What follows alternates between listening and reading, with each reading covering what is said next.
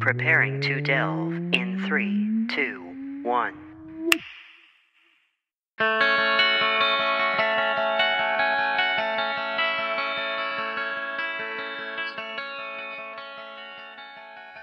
Hello, everybody, and welcome to Delve. My name is Nathan. And I'm Alex.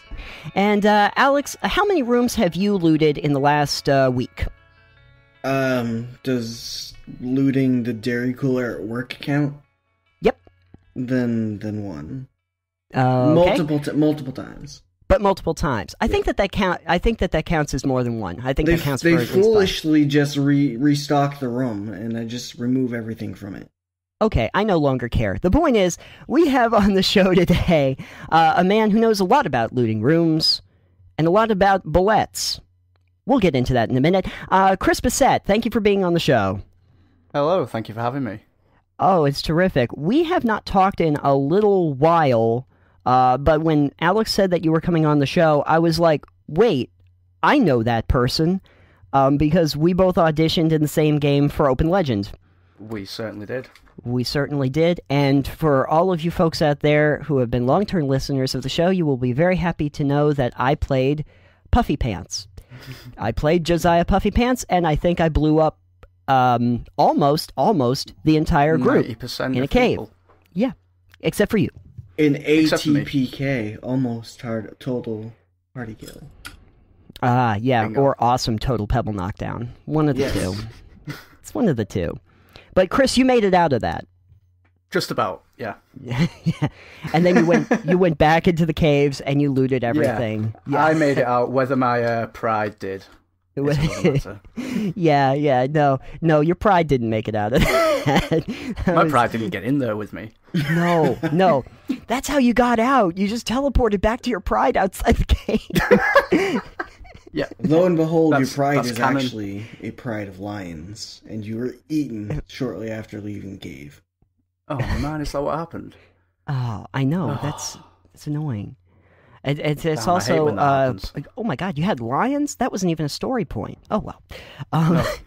It was a short game. Yeah. It works. It works. Yeah. All right. So Nobody will ever know. No one gets out. No one gets out alive. So Chris, you have a site called Loot the Room. Yes. And on there, I think you're probably most famous for doing maps. You do maps a lot. I do a few maps, yeah. Once a week on a Monday I do maps. That's always fun. Yeah. How long have you been doing this for? That's a weird question. Because, I mean, I've been drawing maps. Yeah, I've been playing D&D and things like that for 20 years, thereabouts, and I've always drawn maps. I started Loot the Room, actually 2 years ago next week, and posted maybe 3 things to it, and then forgot about it for a year. And then I restarted it a year ago next week. So a year, let's say a year.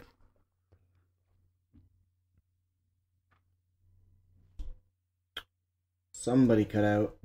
Yeah. Good thing we're all recording our own lines. Yeah, we're all recording our own lines. Right. That's always good. So that was a weird question, but I am full of those, so that's fine. I've had weirder, don't worry. So you've been doing it actively for about a year? Yeah, kind of consistently, really working at it for about a year, yeah. Thereabouts. So in a year of actively working on it, you've gotten yourself a nomination for an Emmy there, huh? Yeah, somehow. I won't go into how I made that happen because I broke several laws. Allegedly. I assume some of them would be fine in Vegas. Oh, probably. Yeah. Oh, good. That sounds good. I think that's a pretty big accomplishment considering, the length of time that you've been doing it. I mean, you're in pretty good company.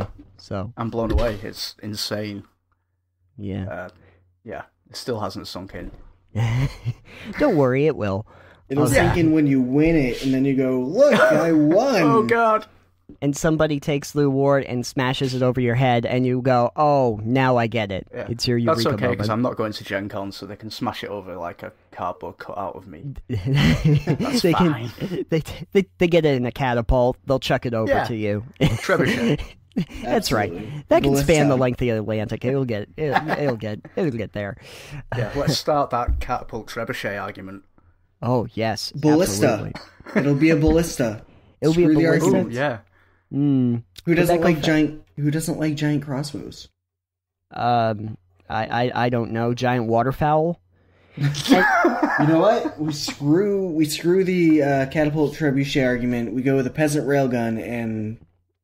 A No, magnet. I'm not making the peasant railgun again. That is not happening. Those poor peasants just standing in the line waiting for their 6-second turn order. No, we're not going to do that. But see, there's a map for you, like the ideal map to put the peasant railgun into action. It's pretty much just a straight corridor. It doesn't have to be straight. You can have corners. It could. We It don't could have. discriminate. Yeah. It could have corners, could have little, it's perfectly right, like 45-degree angles so You that it just can can't ricochet around the. have- You just can't have like bodies of water in between it, because then you'd have to have peasants that can levitate. Yeah. Or swim. Or swim. Yeah, they could. But- They could probably swim too. But swimming takes its own action. Uh-huh. Notice how much you've thought about this. Just saying. Ask yourself why. Just saying. Ask yourself why not. That's also a good question. But at any rate, How did we get here? how did we get here? I don't know. I think that we were talking about maps. Pretty sure we were. Yes. we Yeah. were. Let's. So, when you started making maps, way long ago, back when you started playing Dungeons and Dragons, what was the first thing that you really learned about good map making? That it's hard. Yeah. Fair enough. Yeah, I mean, when I first started doing it, my maps were kind of things I sketched at the table to play with. It's only the last couple of years that I started trying to treat them as kind of art. Because I've never been much of an artist, so I kind of had to teach myself to draw and to shade and stuff to make them look half decent. Right. But you have obviously improved a lot over the last 20 years. I would hope so, yeah. I would hope so too. Yeah. And some of your maps really do feel like really elaborate and really time consuming, I guess is the best word for it. How long does your typical Monday map actually take you to draw, to lay out? The actual drawing, not that long. Depending on the size of it, you're looking at kind of maybe an hour or two from drawing to getting it scanned and posted. Okay. What takes the longest is the actual design and figuring out what the hell this map is going to be. Right. Oh, So, like, sorry. I think you cut out for a minute there. No, but sorry. I'm okay. I was about to talk over the top of you. I think you both did. We both did? Either that or you have wax in your ears. Either way. I actually noticed. I think it's some countries that when we're talking to people overseas, we have the biggest issues sometimes. But Because of waves. let's blame net neutrality. We will. Krakens. Don't blame net neutrality. What did net neutrality ever do to you? I don't know. Anyways, Anyway, okay. So, I guess the thing that I'm interested in, having not made maps myself, is you were talking about the layout. What do you have to consider when you're laying out a map? So there's a few different things really. Most of the things I draw are for play. Like I expect or hope that people would take them and use them at the table rather than just being something pretty to look at. So really you're designing a whole kind of dungeon or encounter space every time. So I'm very interested in building interesting spaces for combat encounters and things like that. But you still need to balance that with it being clear enough to be a very quick reference for a DM who's maybe going to glance at it to remind themselves, kind of mid-session.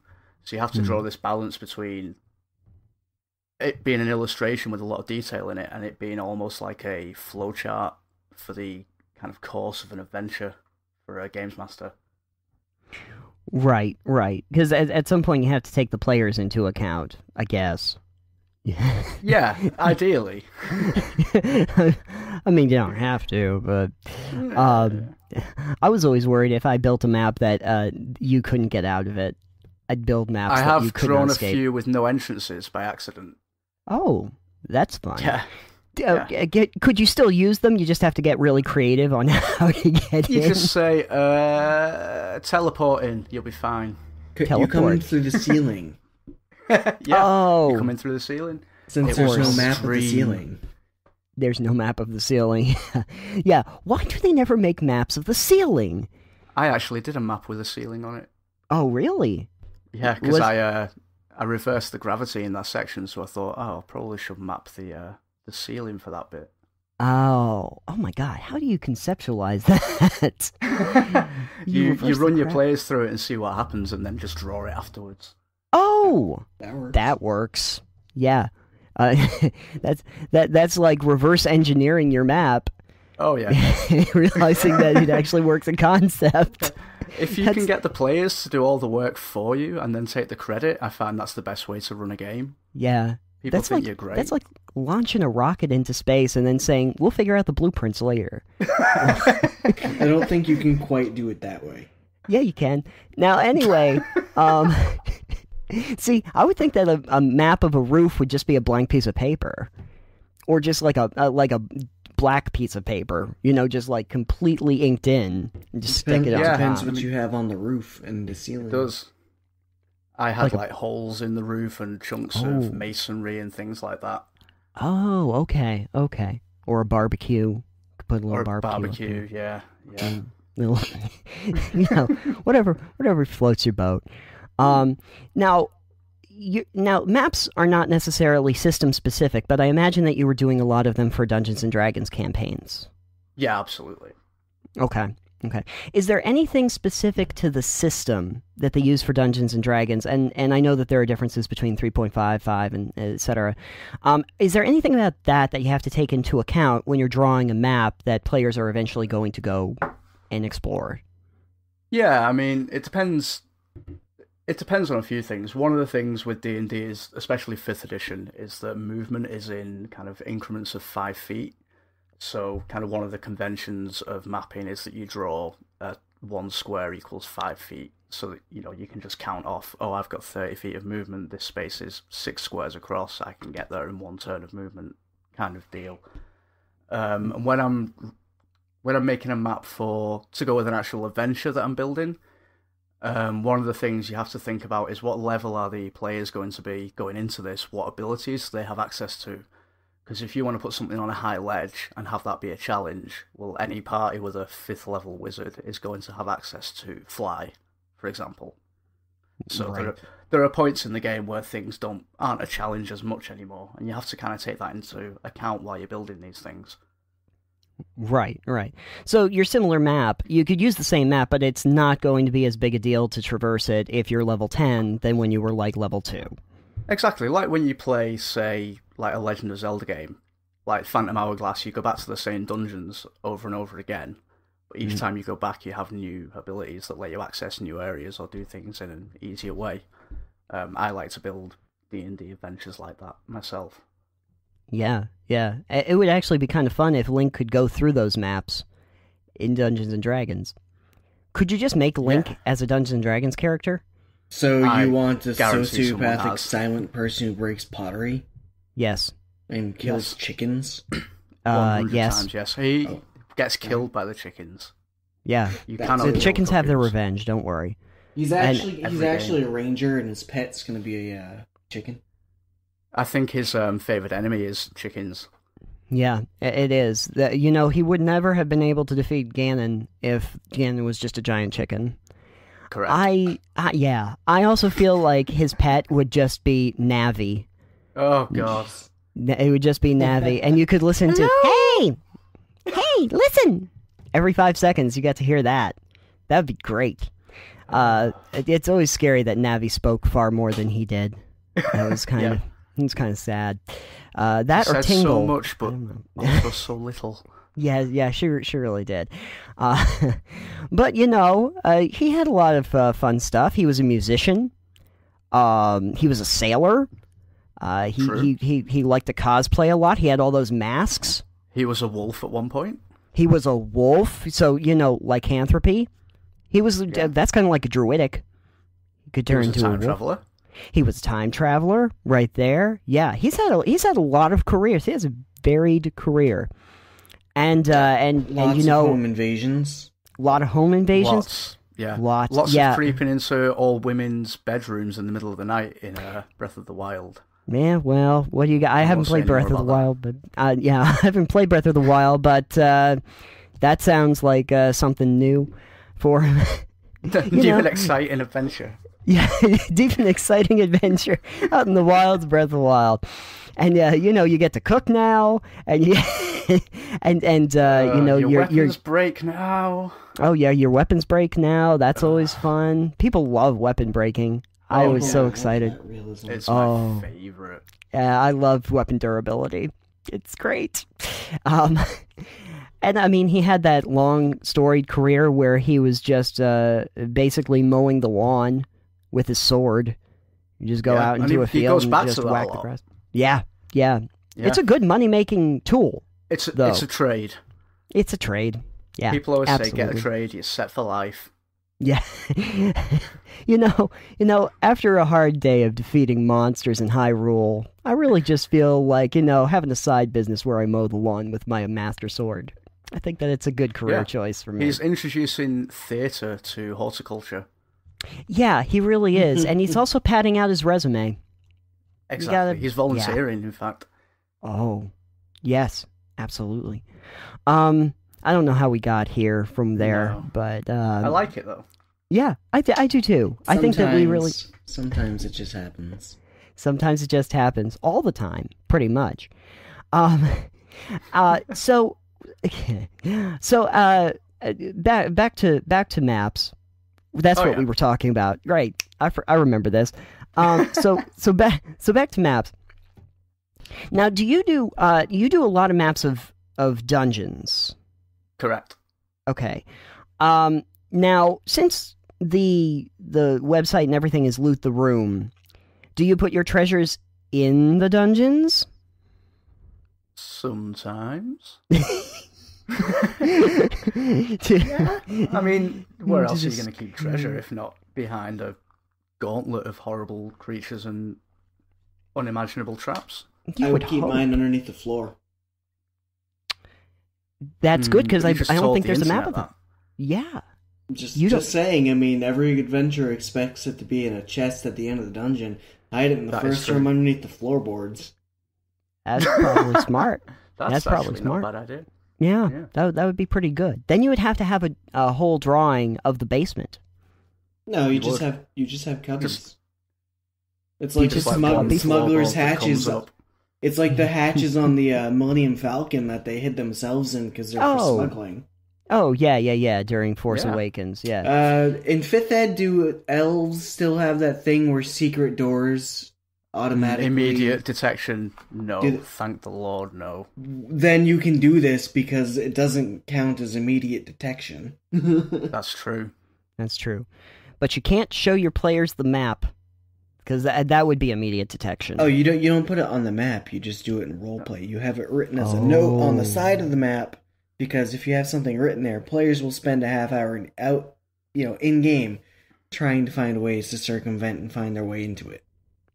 Yeah, or you make 2 maps, one for the DM, which has all the secret stuff on, and one for the players that has none of that stuff on. That too. Gotcha. Have you done a lot of those, the double build? Yeah, I've done a few of them. I'm trying to do more and more of them because they're fun. Yeah. I like secret doors and stuff like that. It's kind of classic D&D. Yeah. And I mean, it's such a great resource for anybody that's going to be playing.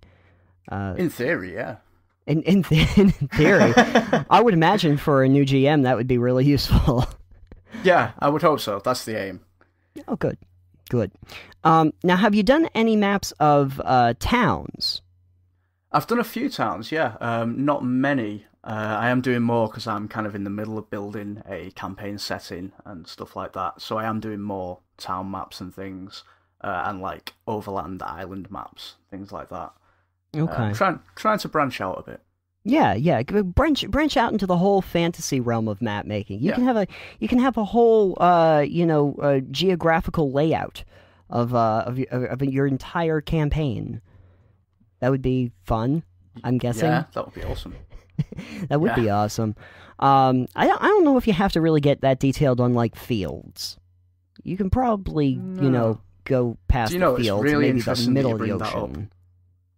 Yeah, it's Probably really not. interesting that you bring that up because I've just done a really big post that's going up on the site tomorrow all about that.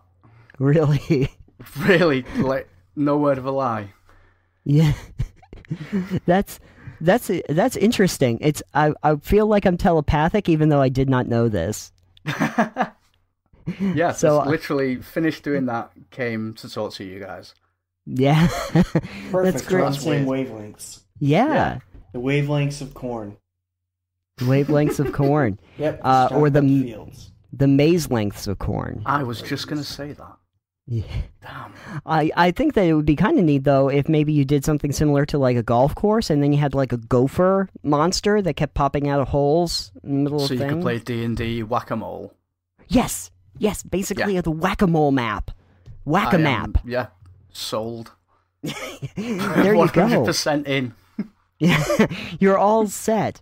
Yeah, if you ever need a stupid idea for a map, I'm your person. Now, yeah, this is like the fun part where I have to get back to the actual show. Okay, here we go. Yeah, that's We're doing a show. I thought we were just chatting. Yeah, well, we're doing both. There's a segue about to happen, and it's going to be amazing. I want to see it. Oh, bears on segways! Forgot about that. That was so great. That actually happened. Yeah. There were bears on segways at Clark's Trading Post because they're show bears. What? And they. Yeah, we have a place up here in New Hampshire that have trained black bears, and they taught the bears how to ride segways. I've never even seen a person on a Segway. I think I saw someone the other day, like, down the street here. And I was like, is that person riding a Segway? I'm like, what the fuck is wrong with them? Well, everything. But what happened was one day the bears got out of their cage because they figured out how to get the locks off, and then they immediately went over to the Segway park, and they got on Segways, and they started riding them around the park. Well, it was closed, mind you. It was closed. That kind of happened with the penguins at a zoo over here. They got out and just walked around the park and then went back. They just waddled around. Yeah, and now they do it every day, but with an audience. Oh, well, that's fun. It's they were like, I want to see this stuff too. I never get to. We never do the tourist thing as penguins. We never. I think there was something, I was reading a story about an octopus that at night would get out of its tank while the night guard was there or whatever, would get out, wait for the guard to go by, get out of its tank into another tank, eat some of the fish, and then go back to its own tank. That was Finding Dory. I was going to say, the world is becoming a Pixar movie. One anecdote. Well, octopi are actually incredibly smart. Yeah. I mean, I guess. As far as, things about bones go. I love that you think a bone is the qualification for intelligence. Well, apparently, some people think the qualification for intelligence is being able to talk, and it's not. No, it is not. Because I know a lot of people that can talk, and they are not intelligent. No, and they talk more than most people. More than most people, absolutely. Well, that's all going to make for great stuff to put at the end of the show. Yeah, that's good B-roll. That's all my B-roll. That's all my bloopers for the outtakes. But let's see. But now I'm full on that, so I get back to the show. So town maps. Yes. About that. Are there certain things that people expect when they get a town map? I honestly don't know the answer to that question. Well, I just think to myself, like, if I'm going to go into a town, there's probably going to be things that I expect to be there. Yeah, I mean, I think if we're talking D&D terms, I think if I was to put a town map out that didn't have a tavern on it, I would be a little bit upset. That would be that would like cause a panic. Maybe maybe it's a dry town. They don't drink. Maybe. Oh, maybe. Oh. Where would you go for missions? A church. You could go. Maybe they're not religious. Town hall. Maybe they're an autonomous collective. They should. What are you gonna do now? You're just gonna walk through and go to another town. Oh, okay, that sounds good. I thought there might be like a mission board or something in the middle of town, like help wanted. Do you know, I've only ever used a mission board in a game once. Really? Yeah, and it was the single best session of D&D I've ever played in. It was amazing. What made it so good? Was it the mission board, not having to have an NPC tell them what to do? Yeah, half of my party wasn't going to be there, so I spent a day making this physical mission board with stupid missions all over it. And I planned out little adventures for each one, and I put one slip of paper on that said, written in crayon, in like a child's handwriting, that said something like, wanted tasty snacks, and then I crossed that out and wrote brave adventurers to go into the cave of almost certain death, and crossed that out and wrote cave of cuddles. Please see Joe. And I stuck it on the board and I thought, I'm not going to plan anything for that because there's no way they're going to pick that note off the board. So, of course, I put the board in front of them and that's the one they pulled off. And then for the next 4 hours, I had to just make shit up. And it's one of the few times where I've created an NPC, Joe, that my players physically hated. One of them nearly hit me, like in real life, every time I used his voice.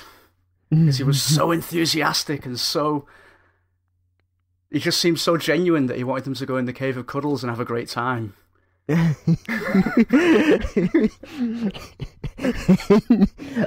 What horrors await you in the Cave of Cuddles?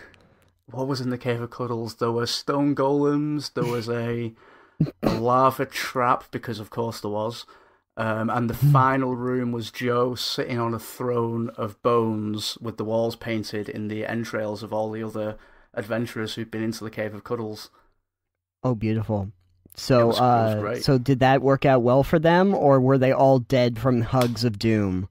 No, they did kill him. Oh, they did? Managed to kill Joe, yeah. Oh, that's good. Well, good. I wasn't going to have them die to an NPC who I had literally no stats for. You didn't want them to die, and their legacy to be dying. Their in the legacy Cave of to Cuddles. just die with them. Yeah, that would have been fun. That is not the end of every adventurer's tale that they want to tell. No. That's not the thing they want on the headstone at the end. Killed by Joe, I don't know his last name. He was in a Cave of Cuddles. Just go with it. Killed by walking into the world's most obvious trap. Hope you enjoyed it. We had a lot of fun on the show today. Characters. Everybody roll new characters. You want to go back into the Cave of Cuddles, loot the bodies, see if you can pick a fight with Joe again? You enjoy. It's good times for all.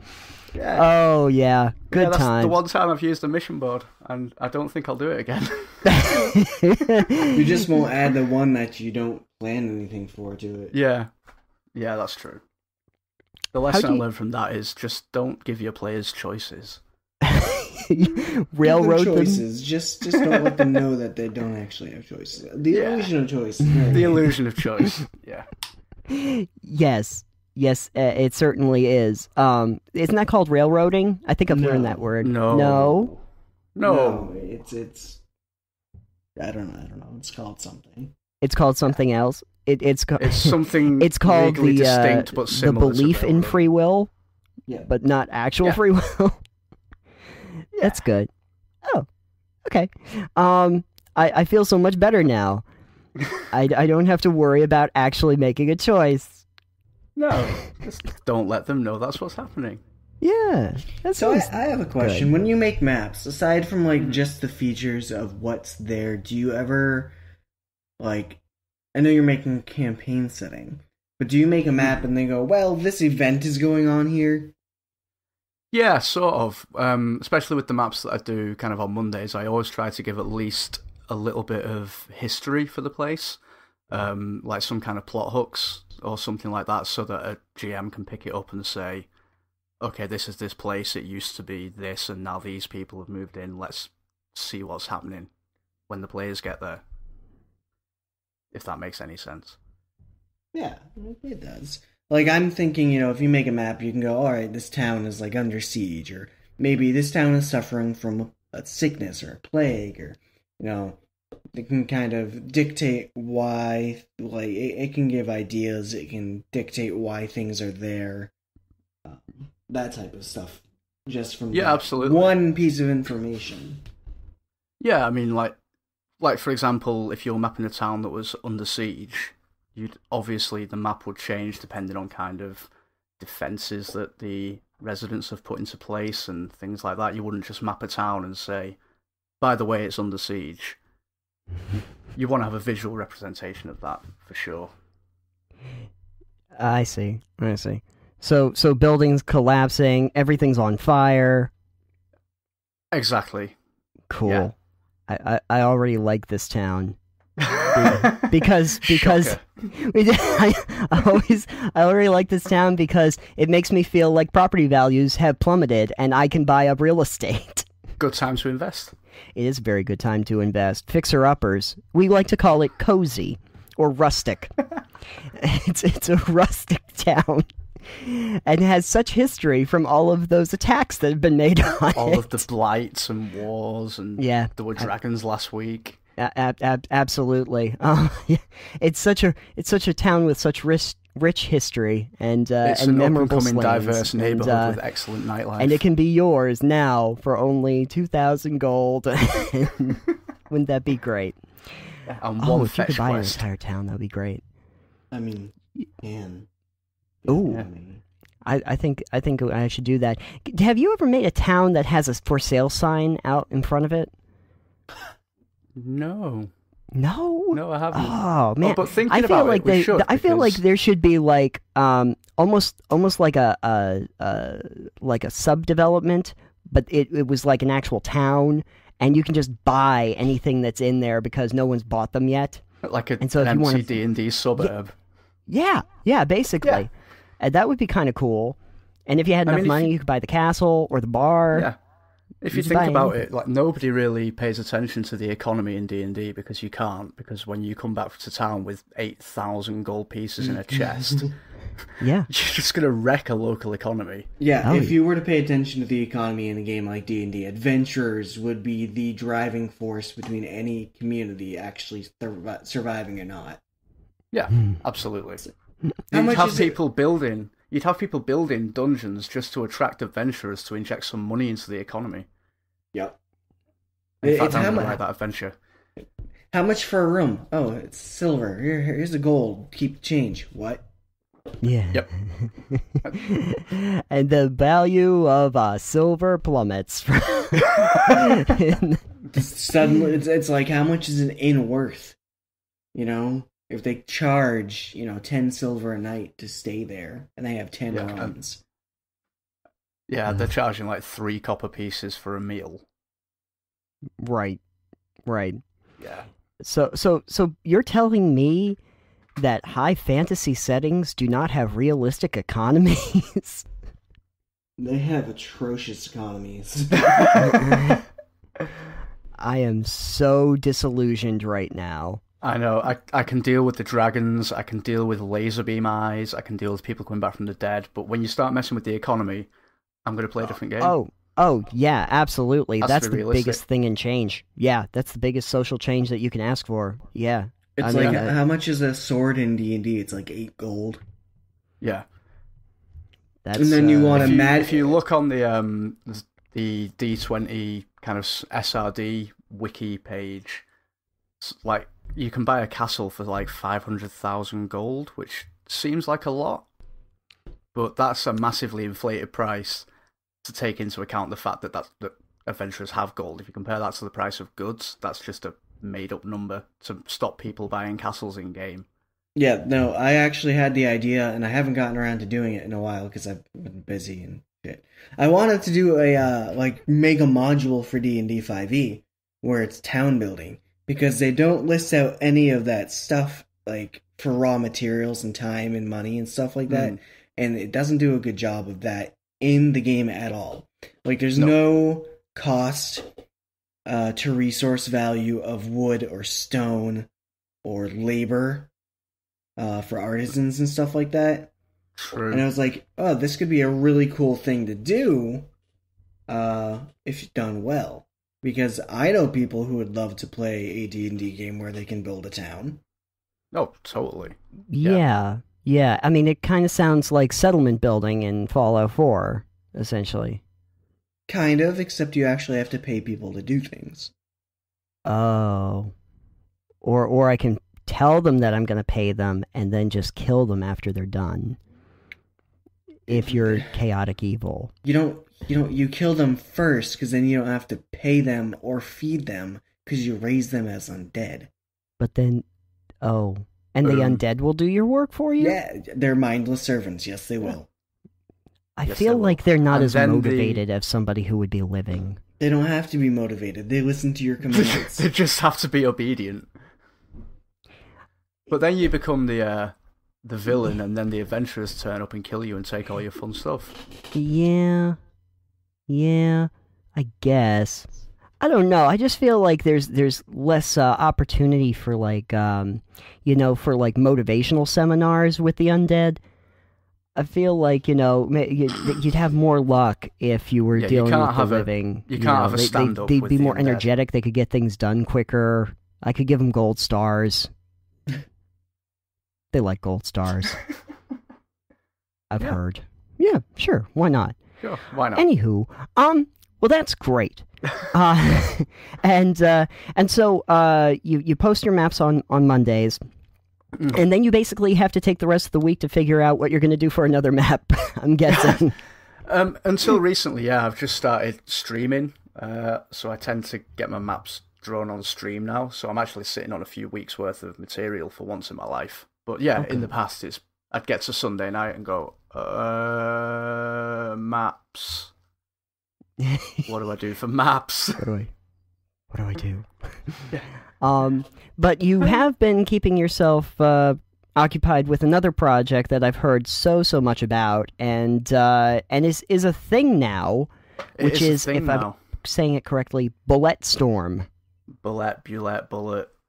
Lamb shark storm. Monster that looks like a thing. Storm. Yeah. I don't know what to compare it to. Toad-faced. It's like an armadillo. A Rhyhorn storm. Shark. It is a little Rhyhorn. It's a land shark, basically, right? It's a land shark, yeah. Kind of. That's exactly what it is. That's exactly what it is. Now, the thing I have a question about on that is, do any of the Bulette, whatever they're called, the land sharks, do any of them have, I don't know, the interest in giving out candy grams? Doubtful. Darn. Doubtful. Because I feel like that's a missed story opportunity. Just one going around candy gram door to door. That could be the sequel. Sure. Oh. Yeah. Well, since it seems to have really taken off, you have sequel possibilities. Absolutely. Franchise possibilities, I would say. Oh, yes. All sorts of expansions that you can do with it. Yeah. So Nathan, since you said you're really familiar with it, how about we let Chris tell our listeners and me more about what Bulette Storm is, since Nathan, you knowing all the information about it is great. That doesn't help everyone else know what the hell we're talking about. I think it's obvious that I do not. I just say I do. So, but I totally do, which is why Chris is going to explain it to me now. Why did you want to do Bulette Storm? Because it was fun, I guess. They're one of my favourite monsters, and they don't get used very often in games that I've played in. And I basically wanted to make Jaws, but in Dungeons and Dragons in a field. So that's what I did. I took land sharks and I put them in a field, and I set up this town that was about to have a harvest festival, but there's been attacks and the mayor wants to carry on with the festival, but the head of the town guard wants to shut it down, and that's where the party come in and go on a big monster hunt. Oh, I gotcha. And that's the adventure. Oh. How many bullets, I guess that's how I'm going to say it now, are there? Is this like well, I guess Bulette Storm says it all. It's a bit of a misnomer. There's so one of the fun things about bulettes, however you want to say it, the kind of lore of them across the history of D&D is one of the continuing things is that nobody's ever seen their calves or seen how they breed. And I wanted to write a low-level adventure with land sharks. So I made I statted up some bulette calves. And then I decided that I didn't want to do a low-level adventure, actually. I wanted to do a mid-level adventure. Let's throw a real bulette in as well. So basically this thing has come to town having just had a brood. And it's hunting and it gets interrupted. So there's the main bulette and there's a few of its calves as well. And you can scale it, you can add more if you want. I don't recommend taking them out because where's the fun in that? Right. Okay, cool. Now, I'm sure Alex has a lot of questions because he doesn't know much about bulettes. But I did have one interesting question. I'm going to say it's interesting. Shut up, Alex. About when you're actually making an adventure. Okay. Yeah. So when you're building and that's exactly what you did. You built an adventure. What kind of things do you have to keep in mind that the players and the GM are going to absorb when they actually run it? So the main thing for me with published adventures is because writing an adventure for yourself to run at the table versus one for publication is a whole different ballgame. Because when you write something for yourself, you can just make the loosest of notes, and you know how your mind works, and you know how you're going to fill that stuff in. When you're writing for other people, you have to be very careful to spell everything out. So one of the challenges I had was in trying to kind of present it in a way that makes it almost trivially easy for a DM to run, and for players playing it to know kind of what's going on. I've kind of lost track of that thought a little bit along the way. It happens when you have a Bulette Storm. Also, yeah, that's it's called Bulette Storm because I assume you didn't want to get sued by the creators of Sharknado for Land Sharknado.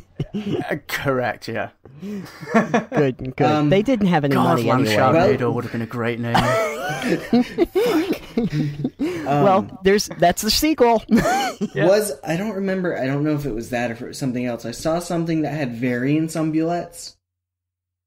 Yeah, that had some kind of lower challenge rating ones in it. I haven't seen any proper variants on them, but it wasn't like different. It wasn't necessarily lower CRs, but they were like I don't remember where I saw it, but I saw it on Twitter, and it was the bulette. You have your normal bulette, and then you have like a necrotic bone bulette. Oh, that sounds awesome. Whatever.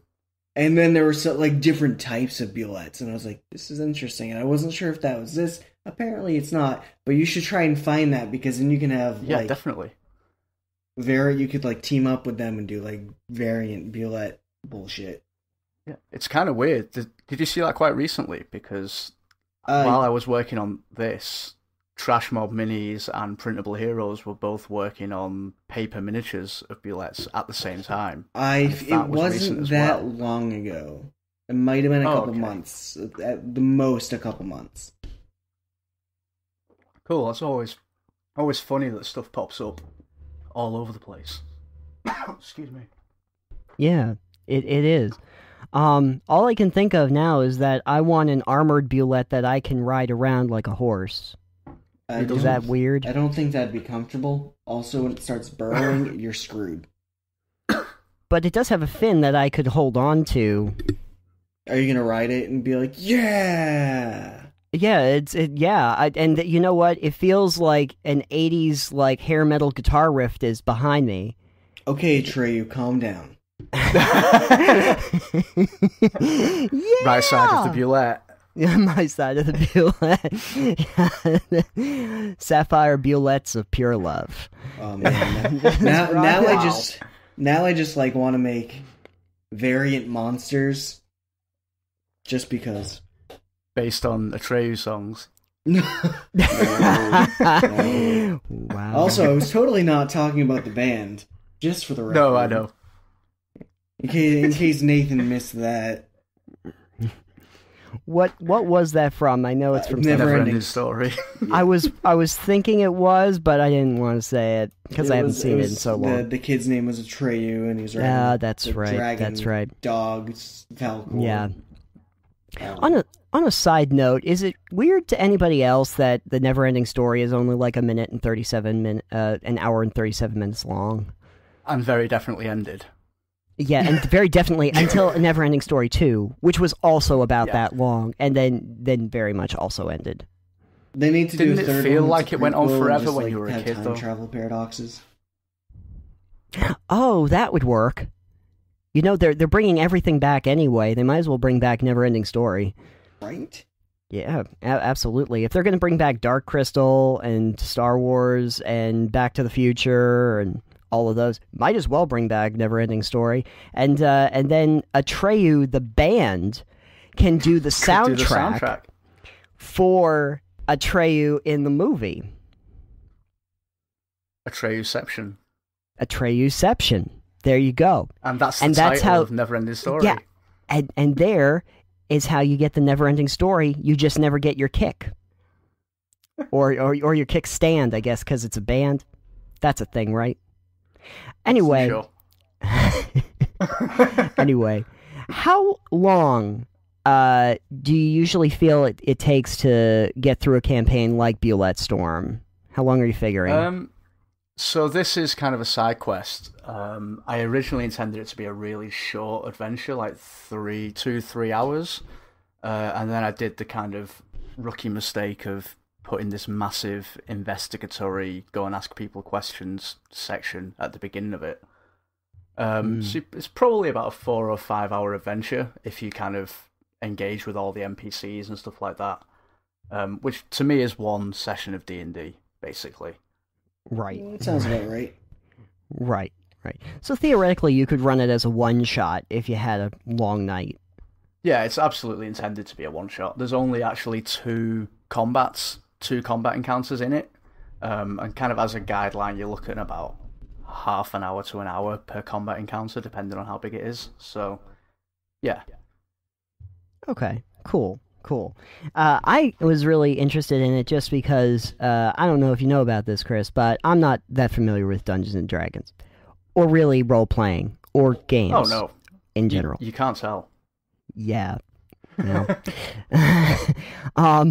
But I was not familiar with a Bulette at all, let alone have a I guess a mission, a quest that revolved around it. Is there something specific about the Bulette that really drew you to it? Because the bestiary in Dungeons and Dragons has some really strange monsters in it. It does. I've always liked them because as I'm not a very kind of tactically minded person. Like when I play games, I just want to get in and hit things when I play D&D. I don't think strategically. Right. And that's kind of what that monster is all about. It burrows underground, it bursts up beneath people and eats them, and it just keeps going until everything's dead. And I like that in a villain. Yeah, it's good. You know, it would be fun if you had one that had like one of the Snidely Whiplash mustaches and kept trying to tie you to tracks or something. Of course. That would be amazing. Give it a little monocle. give it a monocle, top hat. That'd be great. I think it might lose all that in the burrowing, but... Are you suddenly making Mr. Peanut a Bulette? Mr. Bulette. Yeah. Oh man, I want a pet Bulette now, and I want to name him Bueller. Oh, Bulette. That way, whenever he's underground, you can be like Bueller. Bueller. Oh, and it can sound like the Jaws theme. Bueller. Bueller. Bueller. Bueller. Bueller. Yeah, that works. Yep. And then that's he'll good. Just pop up and just eat people and be like, "Good job, Bueller." Yeah, absolutely. We'll get John Williams on it right now. Yep. I think that it would really benefit Mr. Peanut if he was a Bulette, because it would be much easier to harvest peanuts. Because you have to go under the ground. The whole tree. Do peanuts grow on trees? Yeah. I feel I should know that. All right then. Yeah. you have to think a little bit outside the box, because they're underground, so it would be, or maybe you just eat them that way. Yeah. I don't know. Do you think Bulettes actually eat stuff underground, or do they just use it as a means of travel? I don't know. I don't know. Yes. Sure. Okay, yes. Good. I'm glad we solved the Bulette mystery. Yeah. Because humans aren't underground, but I do imagine they enjoy a tasty human treat. Oh yeah. Yeah. I can understand. You've got to. They keep a balanced diet. They like to, square meals, mage, thief, fighter, cleric as a nice square meal. There's a lot to them. They're very complex. They have a very complex society of Bulettes. Deceptively simple. It's a very complex land shark society that they've built up. That's that almost makes them more terrifying. They never crossbred those with dragons. Not yet, no. No.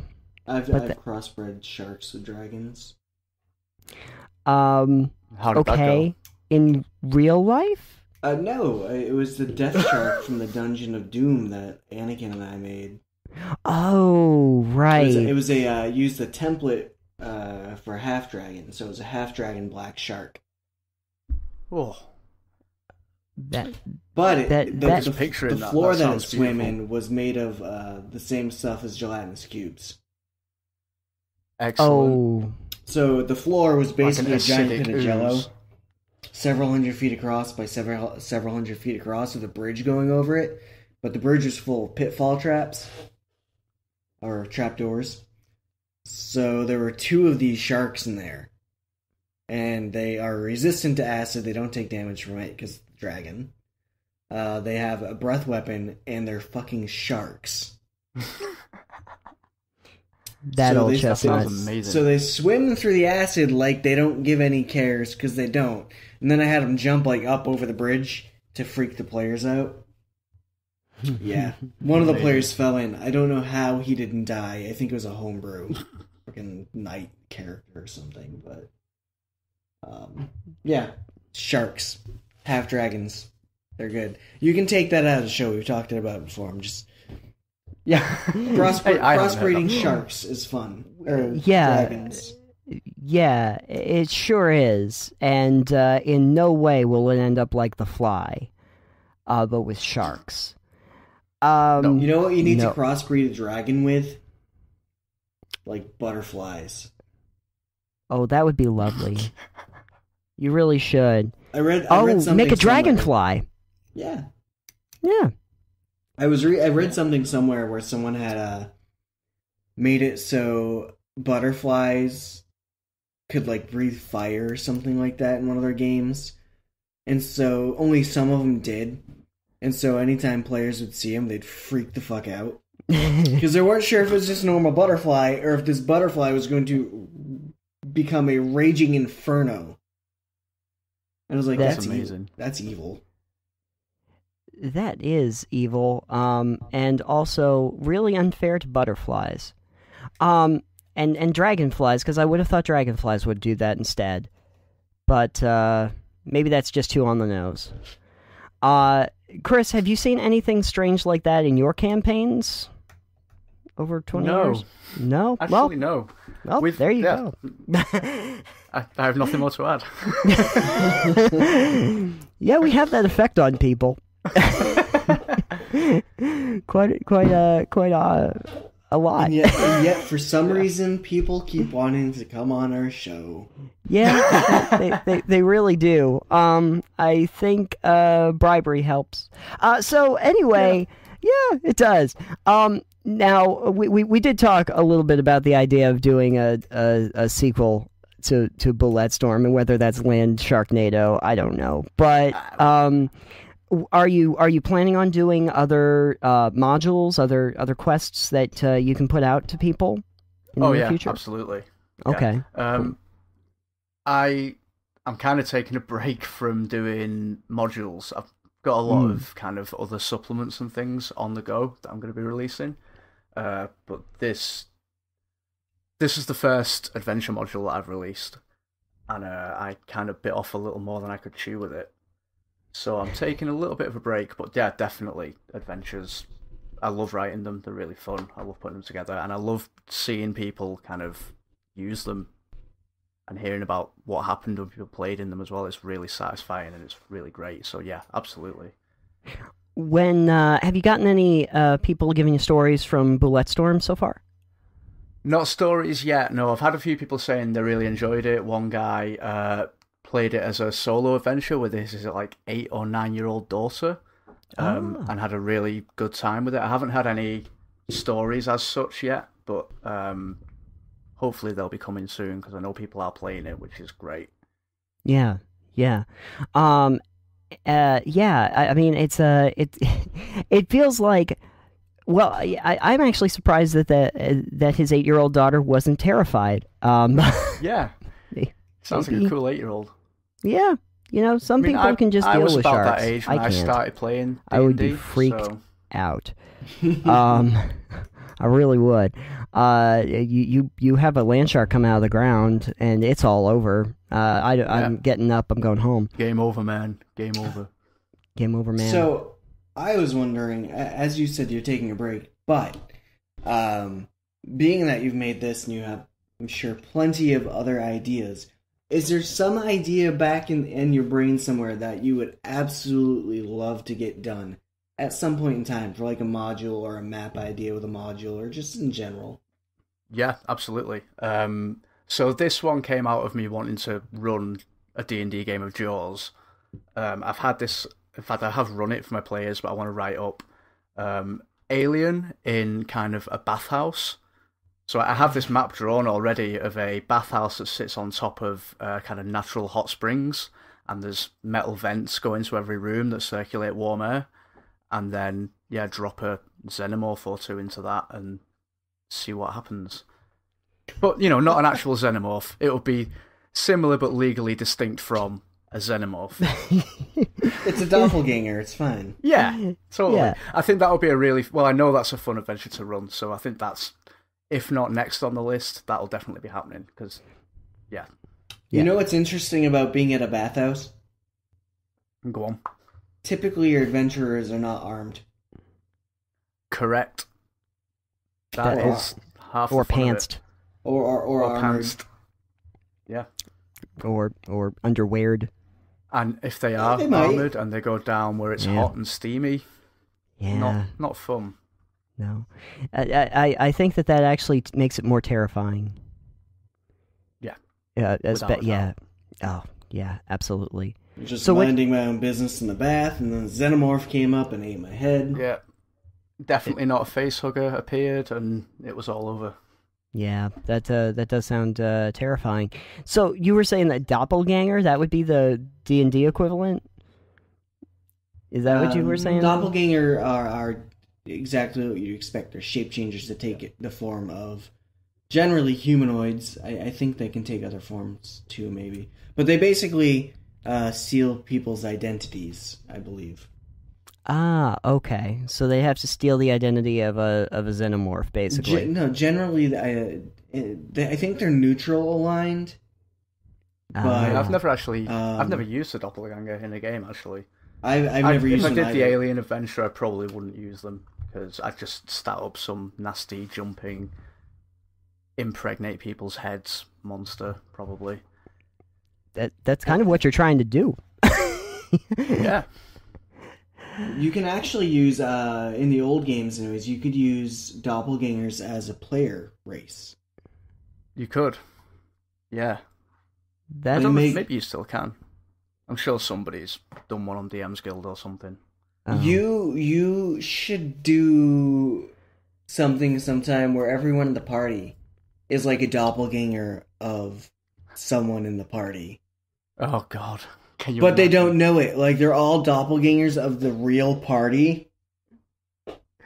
That sounds like playing, like, The Resistance or Coup, but with D&D.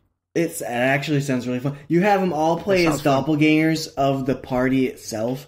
So they are doppelgangers of real people. But then they go to a place where the party has been, and the people all know the people from the party. So you have to try and act like the person that you're imitating. That could be fun. That could be really fun, because, like, you're acting strange. You're like, am I acting strange? Am I? Oh, shit. I don't think I'm acting strange. Yeah. That'd be cool. Now, here's the thing, though. The Shyamalan twist at the end is actually the town was just full of doppelgangers, and your party is fine. Yeah, I mean, you'd have them check. They'd have to check for the little dot under their eyelid, make sure they're not actually doppelgangers, you know. Mm-hmm. Yep. And I feel like a town full of doppelgangers would basically be like Westworld, but for a fantasy setting. Like, you could just bring them back. Yeah. Oh, that'd be kind of cool. Could work. That would be cool. Yeah, every day it just resets. That would be pretty sweet. Groundhog's Day? That'd be trippy. Yeah, Groundhog Day. Yeah, it's just Groundhog's Day.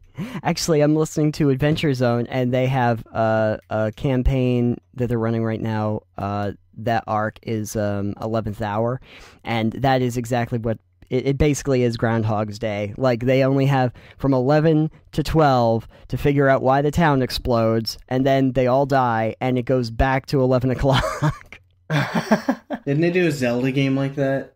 It was called Majora's Mask. Majora's yes, Mask, they did. yeah. Yeah. That was the moon crashing into the village.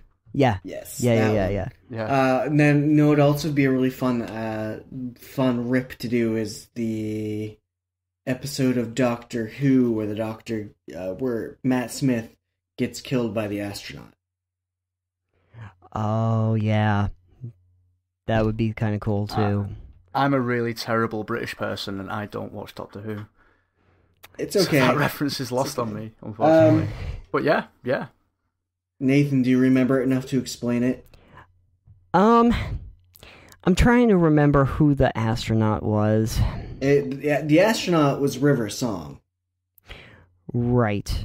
Who was also on the beach, and also at the time was being made in Amy's stomach on the beach.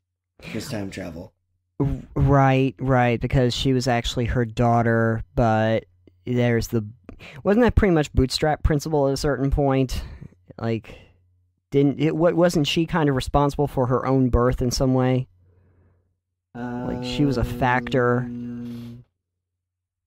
I don't remember. It's been a while. I need to rewatch it. Essentially what happens is Matt Smith gets killed by a person in an astronaut suit who is also sitting on the beach while her mother is pregnant with her on the beach. Yep. Wow. Yeah, it's like, wait, what? Like, when you put it all together, like, that entire scene is, like, fucked. Oh, yeah. And then the astronaut kills the doctor, but doesn't actually kill the doctor. Because he's inside the astronaut suit. Right. Wait.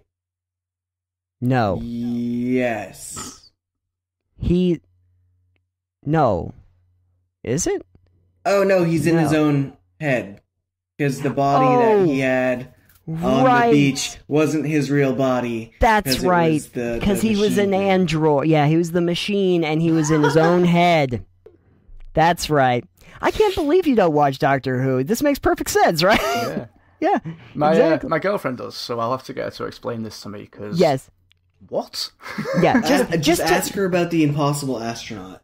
Yeah. I will do that. I'm writing that down right now. And it's actually will explain it better than we do. That one arc right there is actually really good. Cool. Yeah. I watched a bit of Eccleston, Doctor Who, and I haven't seen much since then. He wasn't bad, but after his season, it got better. Cool. Yeah, I heard that. Yeah. Another one, if you want a fun idea for another like a module or something, watch the episodes Silence in the Library and the Forest of the Dead. Oh, Vashti Narada. Okay. Then you will have your players literally jumping at shadows. Yep. Excellent. Because the shadows will eat them. Yes. Amazing. And there are shadow monsters in D&D as well. So yes. This is true. That's half the work done. Yeah. Yeah. Yeah. No, these ones where the shadows were alive, basically. Like, they wouldn't come after you, but they would, if you were in the shadows, you could be infested with them. Yeah. Cool. And they basically have this, they're called the Vashta Narada, and the whole idea is that basically they live in all shadows. It's just that in this particular place, they're actually highly concentrated, so that if you step into the shadows, they will basically consume you like piranhas before you can blink. So, awesome. So that's not good. That sounds horrific. It really was. I'm sold. And they really were like one of the best Doctor Who villains. And the other thing is that their motivation is so purely organic. They're hungry. That's it. They want to eat stuff. Awesome. Pretty much what they want. That's relevant to my interests. Yeah. Yes. They're hungry, and make that happen. They're hungry, and you're in their forest. Yeah. They're hungry, and you're food. Yeah. And there's nobody else around, so you're it. They've eaten everything else. And it's a library. Oh, I know where I'm getting all my ideas from now on. There you go. Yeah. By the time you get through like season 3 or 4, like by the time you get through the Tenant years itself, I mean, you'll have campaigns aplenty. There was the one where they were on the Diamond World. Remember where he was on the train? Yep. And it was like some kind of phantom that was outside the train. They stopped the train, and so he's dead in the water with all of these strangers that he doesn't really know, but now there's like a spirit that's taken over the body of one of them and is trying to turn everybody else against him, and they can't go outside the train because they're going to die instantly from exposure to radiation, and they can't figure out how to start the train, and now everybody's distrustful of him because whatever's in this other person is trying to convince them that he's the bad guy. You realize that would be a really bad one because players would just kill people off. Would just kill everybody? Kill everyone. They would just kill everybody. They'd be, it's not me. Let's kill everyone else. That's okay. It's a mental note for me. Yeah, if in doubt, assume that your players are going to try and kill everything you put in front of them. Yeah, pretty much. That wouldn't stop me. Yeah. I'd still put them on the train. I'd still put them on the train. Anywho,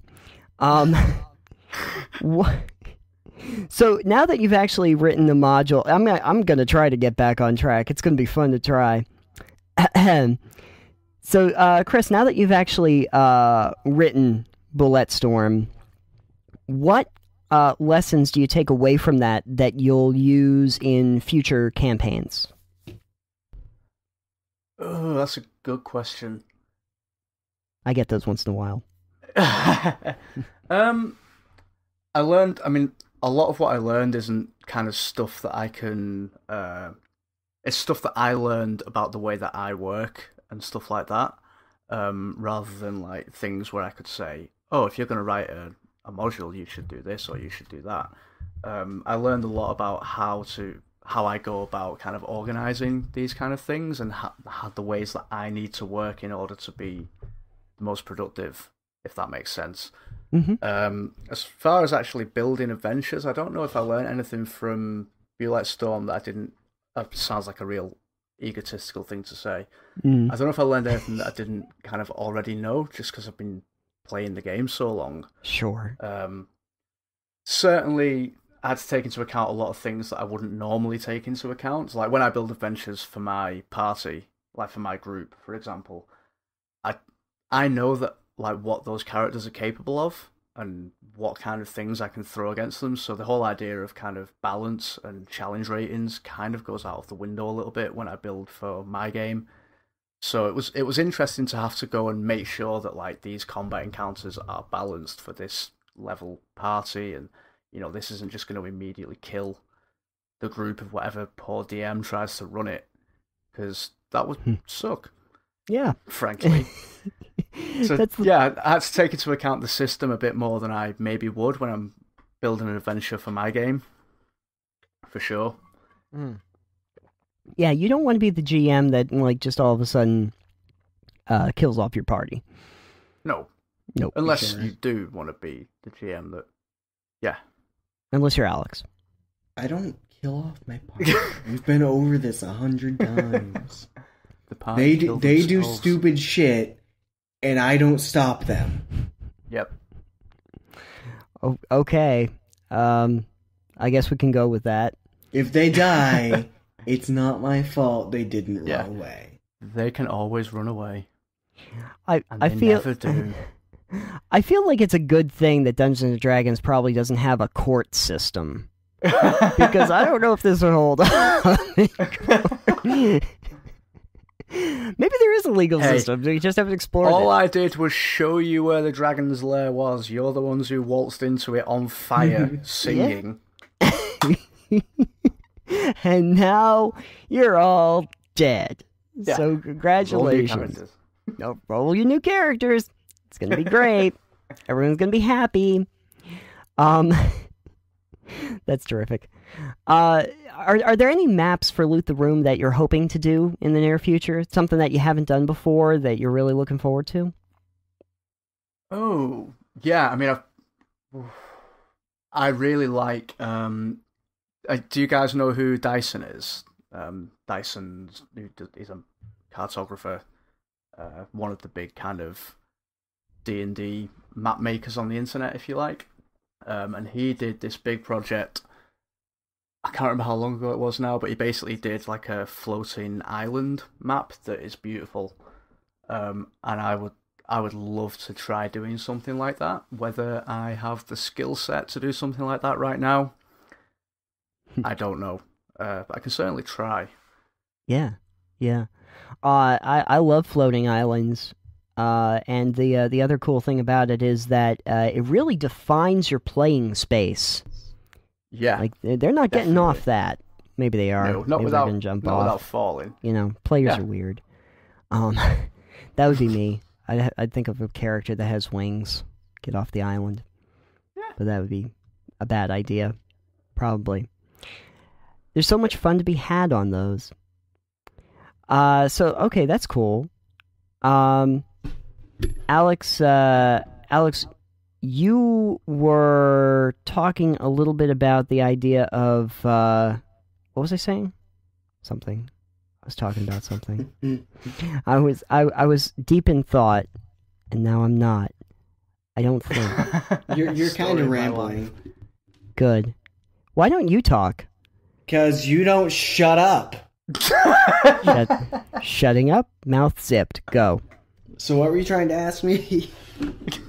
See, this is why I keep talking. Well, you just said you were trying to ask me something, and now you don't. Oh no! At the beginning, we were going to talk about something. You and Chris said that you wanted to talk about something that was involved with Bulette Storm. Layout. There you go. Would you like to talk about layout? Would you like to talk about layout? Would you like to build a snowman? No. Just let it go, Nathan. Always. Absolutely. Anyway, yes, layout. What was your question about layout? Just in general, Fiddleback had actually said we should talk to him about layout, so... Apparently you do good layouts. Well, cool. How? Yes, I do. Next question. How? Yeah, I'm I so- did a I'm big s- I did a big post a few weeks ago about the state of layout in the kind of RPG industry that I think ruffled a few feathers. Because I basically said that I hated the fact that layout hasn't really changed in 20, 30 years.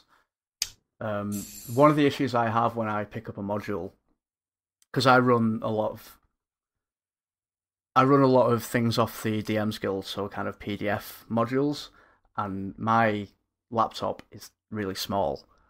So if I'm trying to read these modules and run a game because I haven't printed them out, I have to scroll constantly because everything is always laid out in like 2 columns on a A4 page, and you end up having to scroll up and down and flipping through pages to you end up fighting with the module to find what you need a lot of the time. So one of the things that I tried to do with Bulette Storm, Bulette Storm, however we're saying it now, I wanted to take advantage of the fact that people are going to be reading it on the screen, and that in a PDF you can kind of hyperlink things, and you can do a lot of interactive stuff that you couldn't do with a paper printed module. And for some reason, no one really seems to be doing that, designing modules for use on screens with digital tools. I think that's that's what I did with Bulette Storm. That's probably why Fiddleback said we should talk, because I know he's been kind of messing about with stuff like that as well. So you did things like clickable links that'll bring you right to a spot, and things of that nature, I assume. Yeah, exactly. So, like, one of the guiding principles that I went into it with was that when you're running a combat, quite often you end up flicking back and forth between like the map and the description of what's in the room and the stat blocks for the monsters. So I wanted to come up with a way to present absolutely everything that you need to run an encounter on one page, so you never need to flick back and forth, basically. Even going as far, like some of the pages have initiative trackers on them and stuff like that as well, like form fillable things. So do you do that, as you just said, form fillable things, but do you also do that with like links? Yeah. So rather than having like I put this out with a few different versions. I had principal version like formatted like a normal book, and then I had the digital version, and I did things like big icons for the like different locations, so you could just jump straight to that location, and things like like the form fillable and different layers that you could hide and reveal on the page itself that gave you different information about different things, and hyperlinks between them, stuff like that. What else did I do with it? Lots of stuff. I actually like that idea of layers, where if you've got the page has the event, like the text of what's going on, and you say instead of different pages, it's you can add layers. You said, yeah, exactly. So you can be like, all right, here's a layer that gives you the map. Yeah, and then you can have a layer that goes this layer has all of the monster details for everything that's going to be on this encounter. Correct. That's exactly. I like that. That is actually, you're right. Where in the digital age, a lot more people are going to like tablets for books. Like I have a friend who's got just an RPG library on his tablet. That's all he uses it for. Exactly. Because they're more convenient and generally less expensive than having a pile of books in front of you. They also don't break your back. Yep. When you're trying to and carry they don't take 50 all books. the space on the table, and you don't kick them over when you go to get pizza, and exactly. Right, you spill pizza on your book and you're screwed. You get on the screen, you just kind of wipe it off. Yeah. Don't know how you're spilling pizza, but you know, it's gross. It happens. Cheese is but no, I like that, because if I've got my phone in front of me and I've got a PDF and it goes, oh, well, I can have these different tabs for, like, I need to see the monster and I'm looking at the monster, then I can just quickly switch that. To me, exactly, is super handy. Like, you're right, we should be doing that. Like, as an industry and as consumers, that should be something we should push for, because there's no reason that it shouldn't happen. If I assume you're not by trade a person that does this like for a living, like No. layout design for PDFs. That's not your like No, job. God, no. So I've done a little bit of freelance work, but certainly no. but And like nothing like this before. so if you can figure it out, and it's not something you've been like trained as a profession to do, it I assume is fairly easy to figure out. Yeah, I mean, some of the stuff that I've tried to do in this hasn't worked quite as I would like it to, and that's just a feature of me not really knowing what I was doing when I went into it. And partly because a lot of the interactive elements, we're still waiting for technology to catch up in a way with PDFs. A lot of people, if you're not using like the most up-to-date version of Adobe Reader, you're not going to be able to use some of the interactive elements, which is a shame. But I think there's definitely, if someone was really good with like markup and CSS and stuff like that, you could do something like this with like a HTML5 app or something, probably trivially easily, and it would be awesome, and everyone would be able to use it. I think the biggest issue with things like, as you said, updating Adobe is that when people get things on their computer or on their devices from the internet, they're like, oh, I have this thing. It works for what I'm doing, and they don't think to look for upgrades, and they don't look for newer versions or other versions of a similar product that can do better things. They go, this is what I'm used to, this is what I'm using, I'm not going to change it because I don't need to. Yeah, I think that's right.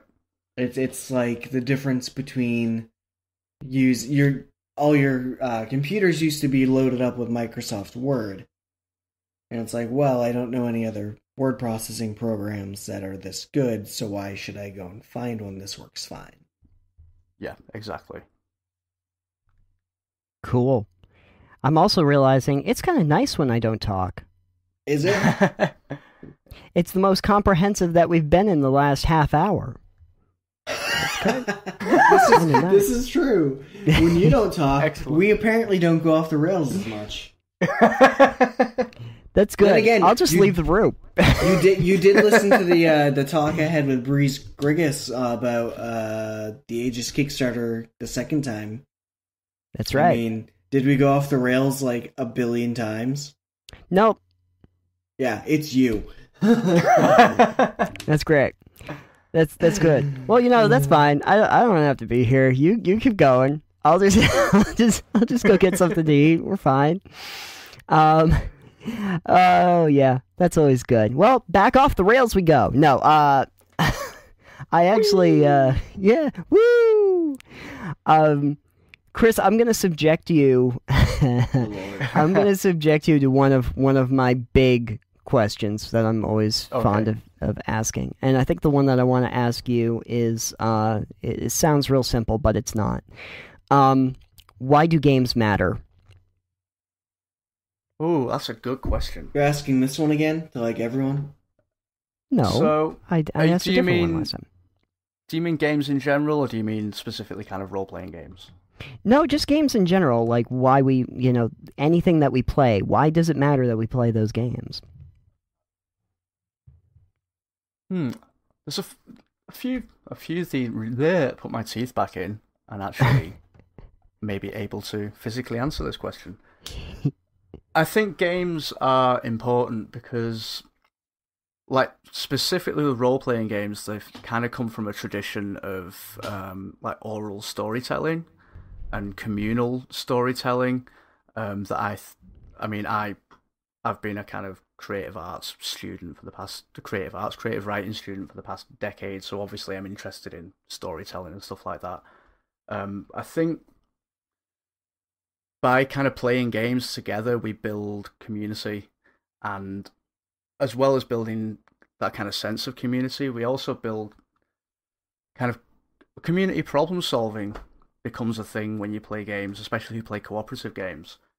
I think it's very easy, especially now that everyone has the internet and doesn't necessarily interact with people face to face a lot of the time. I think it's important to get around the table with a group of people and play a game, solve a problem, or act out a murder fantasy that doesn't involve all your friends being dead. Yeah, That's probably healthy, I guess. Yeah. A psychologist might than- say it differently, but I don't know. Yeah, I ain't one of them. Yeah, no. The idea of storytelling is something that's that goes back before we had games. So I totally get that as an answer. And no, Alex, that's not the same question that I asked the last time. Well, I mean, it's just the question you asked Jeff Tidwell. No, I asked him what makes a game memorable. Oh, you're right, you did. I'm sorry. Yeah, sorry. You know how that works.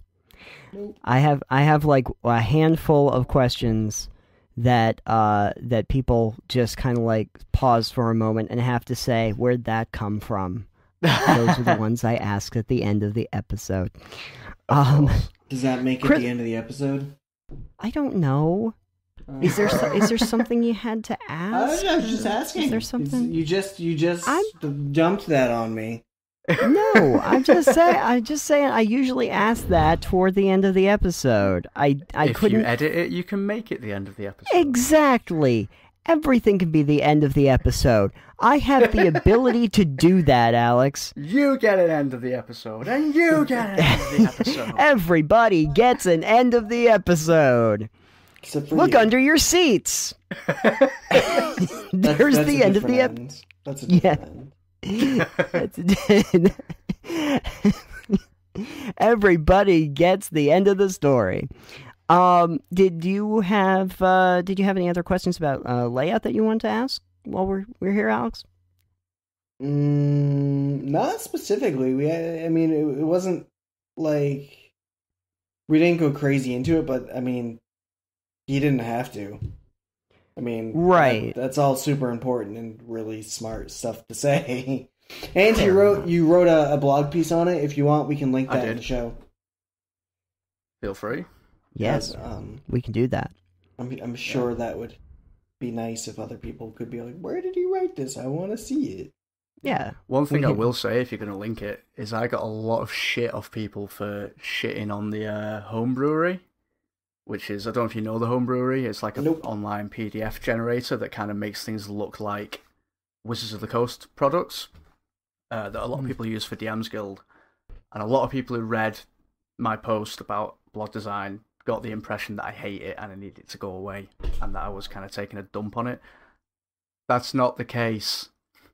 Let me clarify that is not the case. So if you go and read that and then decide that you're going to shout at me for dumping on the home brewery, I will ignore you.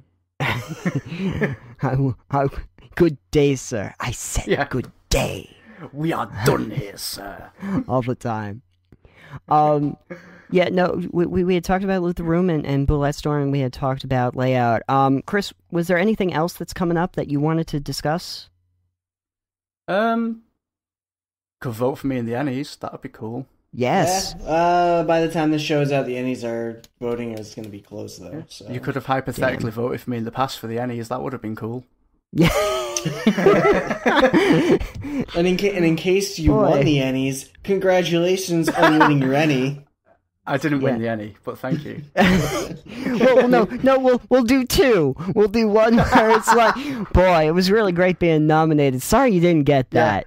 Yeah. It was an honor to take part. Congratulations to the winners, whoever they were. They really deserve it. Oh, yeah, absolutely. And we'll do the, fuck all you guys, I'm the best. Yeah. Yeah. Boy, congratulations on winning the Annie. Man, that's amazing. That's a huge deal. If you win, you need to do a map that's basically just your torso, your arms up in the air, flipping people off. And then, like the abs can be like a river running through like some fields. You can get like variation, but like a river of like pizza, because that's what my abs are made of. That's pretty much okay.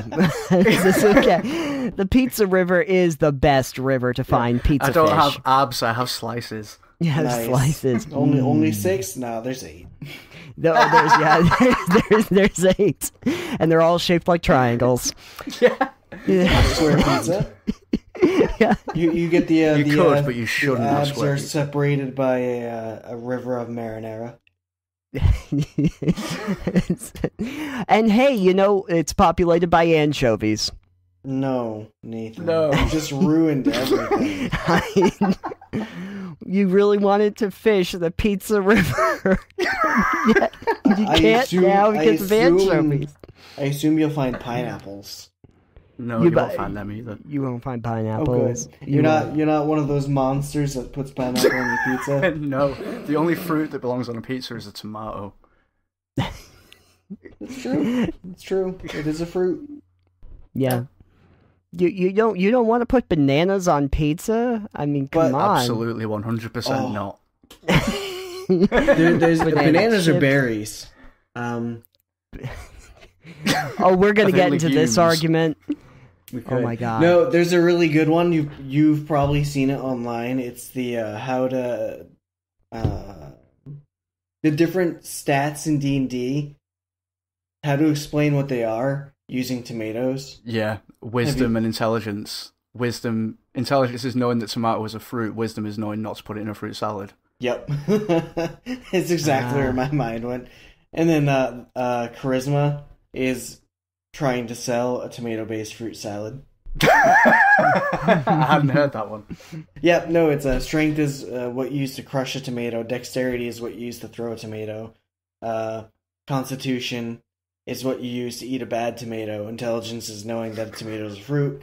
Wisdom is knowing not to try and put a tomato in a fruit salad. And charisma is selling a tomato-based fruit salad. Excellent. Yeah, it's fantastic, and it's like, that's great. I love it. That's true. Also works for bunnies. You could just replace that all with bunnies. And you don't put bunnies in fruit salad. Intelligence is knowing that bunny is a fruit. Well, yeah, I beg to it's a droop. A bunny is a droop. They're just his ears. Yep. There you go. Raspberries are aggregate droops. Raspbunnies? Shut up. Yeah, I'm not going to get a better one than that at this point. Oh, you've peaked. I peaked. Yep. Good night, folks. That's the end of my career. Shut it down, guys. We're done. Shut it down. Turn the lights off. We burn this mother tear down that wall. Tear down that wall. Yeah, let's see if we can explain D&D stats with the Berlin Wall. Oh, jeez. Strength is what it takes to knock the wall down. Agility is what it takes to go over the wall. Dexterity to hang glide over the wall. Yeah, to hang glide over the wall. Constitution is how long it takes you to bang your head on the wall. Intelligence is how to get around the wall. Bang your head on the wall. No, that's wisdom. Intelligence is how to get around the wall. And charisma is how you figure out to convince other people to tear down the wall. There you go. See? Sure. Yeah. Aren't you glad we went down that rabbit hole? Okay, now rabbits. Oh, God. We're back to the bunnies. Okay, so, yeah, that feels like it's the end of the show. I don't know. We could do an outro, though, I think. So I don't know if you've listened to our show before, Chris, but this is normal. Probably I've listened shouldn't. to a couple, yeah. Oh, Yeah. Okay, good. So you know. That's pretty much the whole episode. So are you basically going, yeah, this sounds about right? Yeah. I'd say so. Yep. Pretty much the whole show. Yeah, we'll do an outro. Why not? Let's try that. On the bright side, Nathan does a superb job editing for content. That's right. That's right. Because you will listen to the final product and go, "Wow, that sounded competent." I sound like I know what I'm talking about. Yeah. It's good times. Good times. Quick side note to you, Nathan. Did you want to put up mostly unedited episodes on YouTube as 1 hour long shows every other week? Yeah, that's pretty much what I was doing. Okay. Because, I mean, you can keep in most of the content from this one if you want for that. That's true. The only thing I would suggest cutting out would be, like, anything that's, like, inappropriate to actually have on a show. So the entire thing? Yes. I don't think we actually did much of anything. Yeah, we didn't do much of anything is probably the best way to put it. No. That should be the title of this episode. It'll be the tagline. We didn't do much of anything on this show. Hope you enjoy it.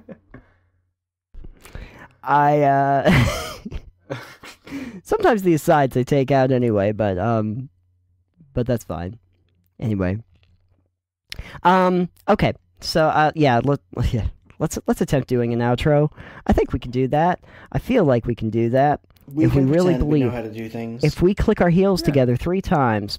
Why are you wearing heels? Because it makes me feel pretty, Alex, and shut up. He's a strong, independent man, and he don't need no flat shoes. That's right. Damn straight. Okay. I don't know why I got, sassy there for a minute. Probably because of the heels. I was just going to say probably because of those heels you're wearing. Probably because of the heels, Oh, and then carriage turns back into a pumpkin, and I don't know what I'm doing. All right. Cool. Outro. Hey, Alex, do you think we need a map to get through the outro of a show? We probably do. Chris, that might be the next big project for you to work on. Just a map of how to get out of a Delve outro. That sounds good. Yeah. And outros. On Delve. Yeah. What's the opposite of Delve? Probably whatever you do with that ballista. So, if folks want to find out more information about Delve, Alex, where could they go? The internets. You can find us at www.delvecast.com. Yeah, you can. The show's there. Other stuff is there. Go look at it. Chris, they can also find a lot at Loot the Room. I believe that if you go to Loot the Room, that's pretty much where you can find all your maps. Yeah, loottheroom.uk. Everything's on there. Excellent. And if people want to get their hands on Bulette Storm, can they go there as well? Yep, you can go there or go to DM's Guild. It is free. It won't cost you a penny. Take it. It's yours. Excellent. Sharks for free.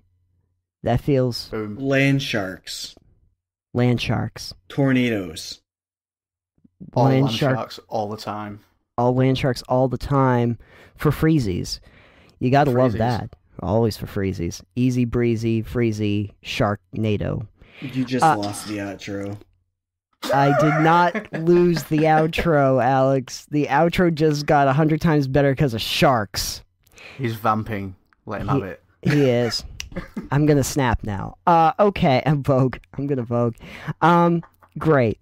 So, you can also find us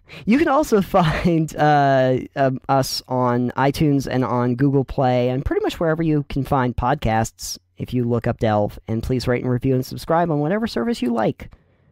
And share it with your friends. Because share it with your friends. That's how you make friends happy. Share it with your enemies. Share it with your... Yeah. That's how you make your enemies not your enemies. Yeah. No, actually, I think I'm going to edit together episodes of the show specifically to share with your enemies. The 7-hour megamix. It is the 7-hour megamix, and it will have all of the all of the asides and the long pauses and everything that we had in the show. It will be the completely unedited version of Delve. It could just be an hour of people going, Oh, I got to make that episode now. So you can find us on Twitter. I am at Citanium. I am at EXP Limited, and our show is at Delve Podcast. And Chris, you are also on Twitter. I am at Pangalactic. That's right. You are at Pangalactic.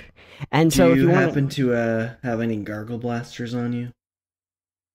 Always. Good. Very good. 42 of them. Aww. So you have lemons wrapped around a gold brick? Yes. Good. And a towel. Good. Anyway, does Nathan not get this reference? Nope. Hitchhikers, I get the reference. I'm just wondering when the reference is ending. So I'm never sure. after you told me that story about the erogenous zone that was like a mile long, I think I lost you on everything. I think it was 5 miles. Sorry, it was 5 miles. I'm sorry. It was something. It was the triple-breasted whore of Eroticon, like 6. Yep. And Zaphod and her were well acquainted. Yeah. I imagine. And it wouldn't be hard to find her, I imagine. So, anyway, what were we talking about? Hitchhikers. We were doing an outro. We were doing an outro? Were we? I'm not sure anymore. I'm going to say yes. Anyway, I want to thank... Chris, congratulations on the Any nomination/win. First Thank of you. all. Yeah. Either way, it's an honor to be nominated, and it's a real honor to win. I'm sure... Yes, correct. There you go. And congratulations with Bulette Storm and Loot the Room. You got so much going on, man. It's awesome. Cool, thank you. And until next time, thank you for joining us. We'll see you next time on Delve. Bye. Bye-bye.